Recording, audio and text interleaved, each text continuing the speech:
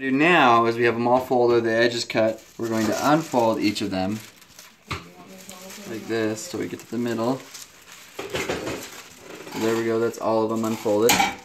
And we're going to fold them all individually. So I'm going to fold this first panel this way. And I believe if you want these patches on the outside, we're going to have to make sure that we flip it around. So you're seeing them. So you want to be able to see that patch. You fold it in half really gently, careful not to rip it.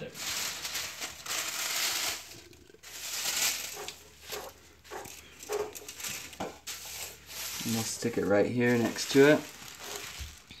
We'll do that with all 6.